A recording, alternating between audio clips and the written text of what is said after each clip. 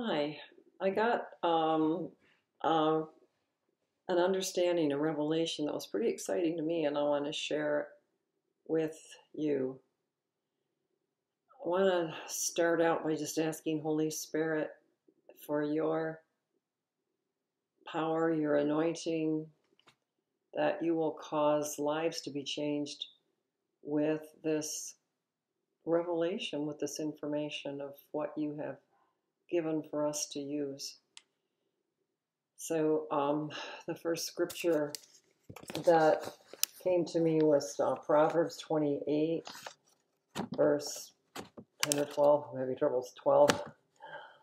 When the wicked arise, a man hides himself. And with that background, think about Gideon. You probably know the story of Gideon, how he hid in the press, the wine press thing, from the Midians, because the Midianites were stealing everything. They were taking all the food, they were taking all the goodies from the land.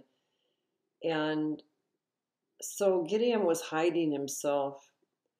And when he was hiding there, the Lord sent an angel to him because he was asking a question. He said, how long is it going to be before we see the miracles that we've heard about? We've heard about all these miracles that have happened in the past, and we believe that those miracles have happened, but what about today? We need some miracles. And an angel comes and basically says to him, well, it's kind of up to you.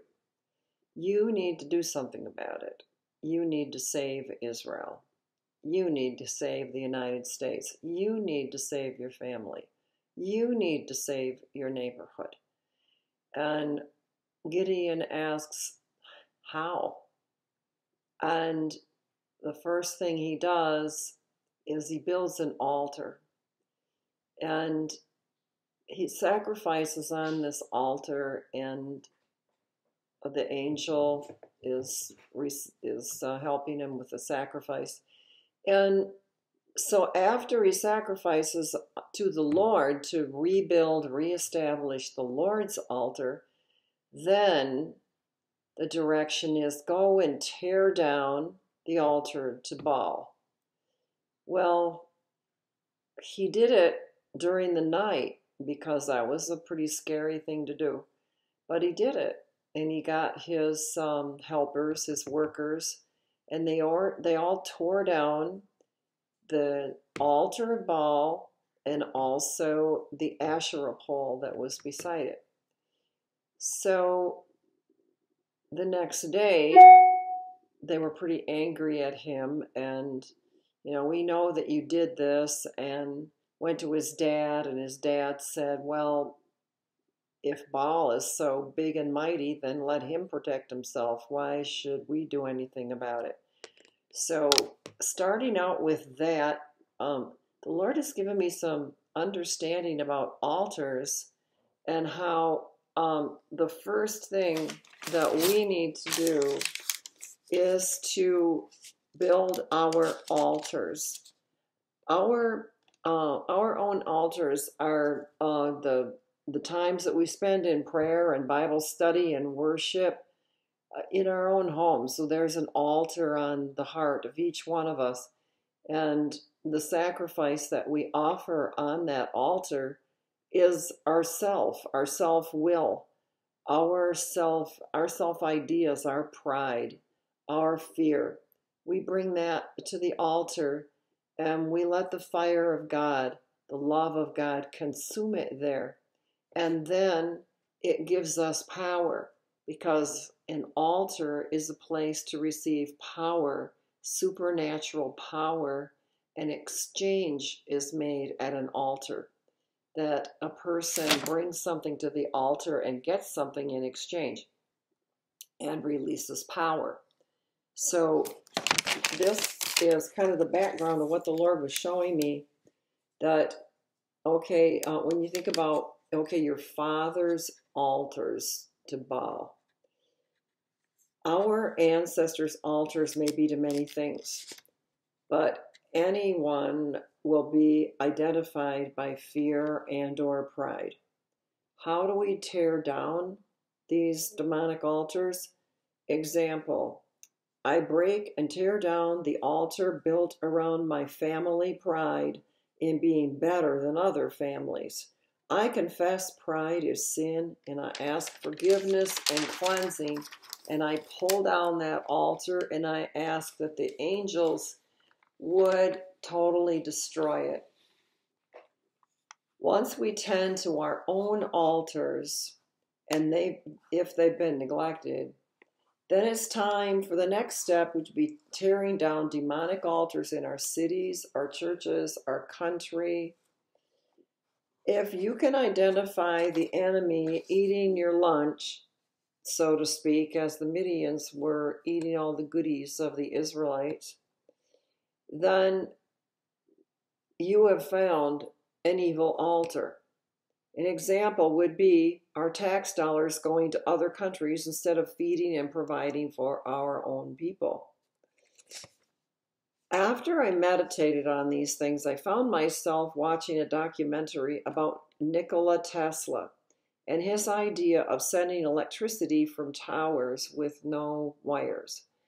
Asking the Lord, why did I watch that? What's the significance of me watching that? Because I watched it right after I watched a video about understanding the altars by Francis Miles, which I highly recommend. He's got things on YouTube. I'll share with you what I believe came from the Lord. Just as Tesla envisioned electricity going from tower to tower, power going from tower to tower, so power travels from altar to altar.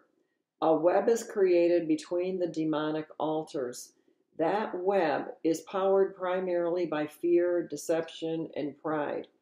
The web created holds people captive, even as the Bible says Satan blinds the eyes of unbelievers. The activity on the altars, the sacrifice to demonic entities, such as the murder of innocent babies,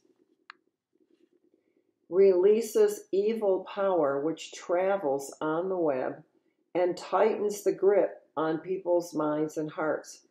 Most people stumble in the darkness,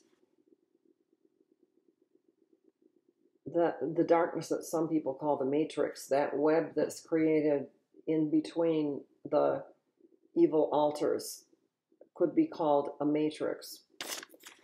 As we pull down the demonic altars by our decrees, releasing mighty angels to do the heavy lifting, prosperity, healing, and salvation are released. Land is open to God's people. Nations shake, and eyes are opened. The most powerful altar ever constructed, of course, was 2 pieces of wood forming a cross. On that altar, the Son of God, Lamb of God, sacrificed the Eternal One. He humbled himself to die on that altar. Whoever will worship at that altar will receive power to become a son of God. As we tear down demonic altars, the evil matrix crumbles, the light shines, and people are set free to see the living gospel. If you are motivated by this message, do as Gideon and begin to tear down the evil altars. Hide yourself in Psalm 91 and expect the angels to do great destruction at the decrees of God's people.